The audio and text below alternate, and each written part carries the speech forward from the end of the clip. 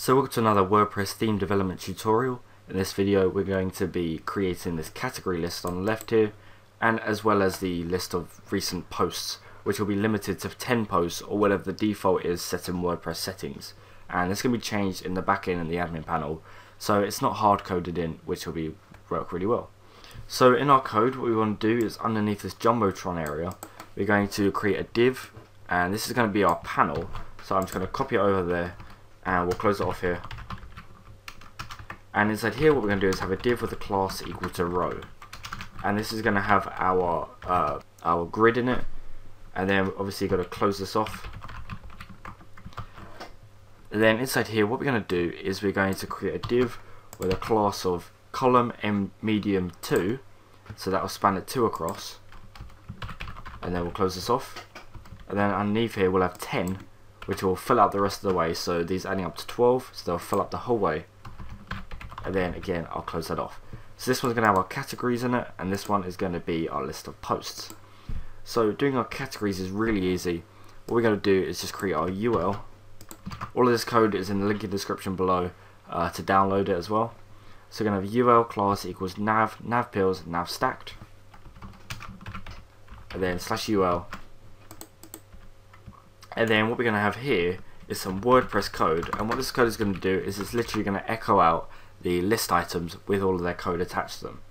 So we're going to PHP WP underscore list underscore categories, and then we're going to put brackets around it, semicolon, inside here apostrophes or single quotation marks, whatever you want to call them, and then inside here we can have order by equals name, and save that. So now if we refresh it on the server, and we refresh it, there, that looks absolutely awful. We've got a category title one here, it's got our bullet points on it, it's just not styled. And the reason this is being is, if I right click on this actually, I go inspect element, this is a really cool Chrome feature. You can see it's adding classes here, cat item 2, and it's got 6, 4, and everything like that. This is the thing that WordPress does, and to remove it, what we can do, it's also adding our categories up here. To remove it, what we can do is we put ampersand, or the and sign, it's shift and 7, and what we're going to put here is title underscore li equals, and then stop. That's done.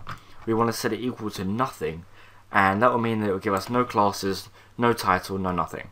So it will just be pure list items with no classes or anything. So now if I refresh that and refresh it, you can see it's looking really good now. We've got a nice hover effects, the pills are working perfectly. And you can see we're automatically getting these hover overs saying view or post filed under tablets. The next thing we're going to do is in this column MD10, and this is going to have our list of posts. So inside here what I'm going to do is create a PHP tag, and this is actually very similar to what we did up in the Jumbotron. So I'm going to just copy this line of code here, line 5 if you're following my structure. While I have post and the post, we're going to copy that and paste it there. Then underneath this, we're just going to copy this one again, line 12, copy that, paste it, and this is going to end that loop. So this is a loop, and then this is going to end it and then reset it, just like I did up there. And then in between this is going to be echoed out for each item. So for the heading, what I'm going to do is just copy this, because this is exactly the same, paste it there, and change these to H3s, so that it's slightly smaller, it'll be more proportioned and everything. Underneath here, what we're going to do is create paragraph tags, and this is really simple thanks to WordPress functions. This is going to be the underscore excerpt, again just like we did up in the Jumbotron. I could have actually copied and pasted that, but didn't think of it. And then lastly, we're going to put a bit of meta, which is going to say who it's posted by and when it was posted. So here I'm going to put posted by, and then PHP the underscore author, another inbuilt function. That's going to just echo out the name of the author that created it.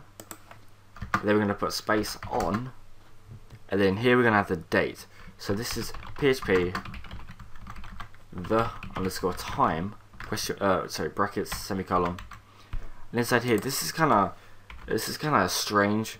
This is just a PHP thing in WordPress, and this is just how the time and date is going to be displayed. Now I only want to show the date, I don't want to show the time, although you could do, but just copy exactly how I put it. Capital F space, lowercase j, capital S space, sorry, comma, capital Y. This is how we're going to structure the date. So it's going to have the month, then the day, then the year. I don't really know a lot about this, I'm not going to pretend I do. So I'm going to leave a link in the description below to the WordPress documentation or wiki or whatever it is, which explains exactly all of the different characters you can use and how you can format the date you want. So this is going to say like January the 2nd, 2014. That's how it's going to structure it. So save it and we'll refresh it. And there you go, that is how it's looking. It looks really good. One last thing I want to do on this is posted by Neil on November 9th, 2013. By the way, this is my WordPress username. We want to make this grayed out so it's not so much of a focus. This is really simple with Bootstrap. We just got to add a class equal to text-muted. Save that, and then we will refresh it again. And there you go, that looks perfect now, just how I showed you before. And if I click on one of these, it will show it just on its own. In the next video we'll be looking at how to make this show in full size, and we'll also get rid of this and that as well, because it's just not relevant. So thank you for watching, don't forget to comment, rate and subscribe if you found this useful, and I'll see you in the next video.